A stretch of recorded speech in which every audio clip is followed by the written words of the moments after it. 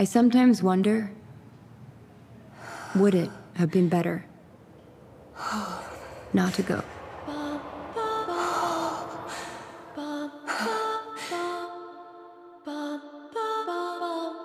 A Murder at the End of the World is a classic whodunit with a bit of a modern twist. We've all become a little like Darby Hart in a way. We've retreated from each other and we're just like at the computer.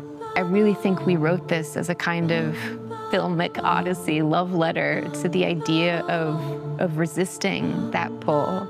I remember getting the scripts and thinking it was one of the most original murder mystery plots I'd read in a long time. I hadn't really seen a young woman of sort of my generation at the center of a murder mystery who was so relatable, so human.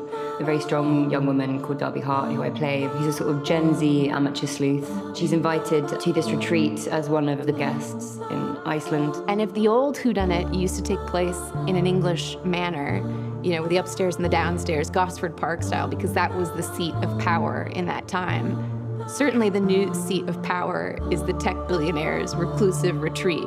A group of the world's smartest, most exceptional minds coming together. Welcome. It's so exciting to see you all here. And then things start to go very awry.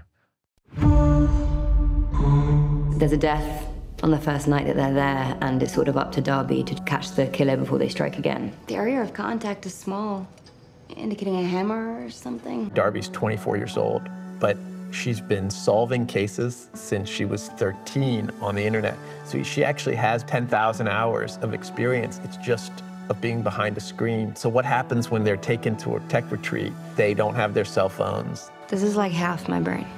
You'll get it back. It's so you can enjoy a device-free experience. And they have to use their sort of body, mind, and spirit to solve this case. Everyone sitting here at this table is an original thinker. That's why you're here. You know, I play a character called Andy Ronson, and he's a super wealthy guy at the forefront of artificial intelligence. And he pulls this group of people together to explore some wild ideas he has. We've got an incredible cast.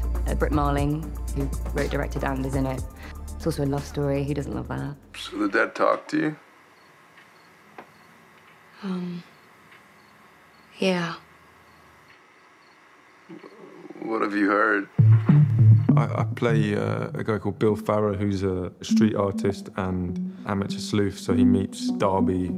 We kind of bond over this mutual desire to solving or looking for a murderer or looking for the missing piece of this unsolved puzzle. There are 40,000 unidentified dead in this country at any given moment. That's a lot of people. Around half of those are thought to be accidental deaths, car crashes, heart attacks. But the other half are unsolved murders. So it's like 20,000 unsolved murders. And of course, it's too many cases, too many missing people, too many Jane Does, John Does for any precinct to handle. Two punk kids who grew up with the internet so they can breathe and think the way the internet thinks. And they're both misfits and outsiders, but they find each other in this like shared passion for solving these things. You're unhackable, Darby. Man would die trying. We bond on that level, and then it turns into a relationship.